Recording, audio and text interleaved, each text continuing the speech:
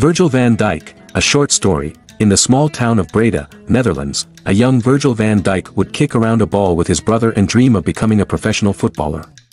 Born on July 8, 1991, Virgil's talent and determination would soon take him to unprecedented heights. At just 17, Virgil joined Groningen's youth academy, where he quickly rose through the ranks.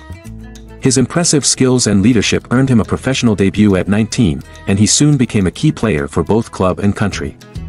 Virgil's big break came in 2013 when he moved to Celtic, leading the team to 2 Scottish Premiership titles. His success caught the attention of Southampton, who signed him in 2015. 2 years later, Liverpool splashed a then-world record £75 million to bring him to Anfield.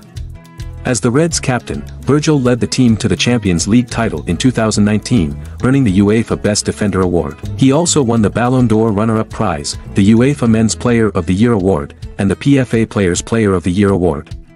Off the pitch, Virgil is known for his humility, kindness, and dedication to his family. He has been named to the UEFA Team of the Year 4 times and has won numerous accolades for his charity work, particularly in his hometown of Breda.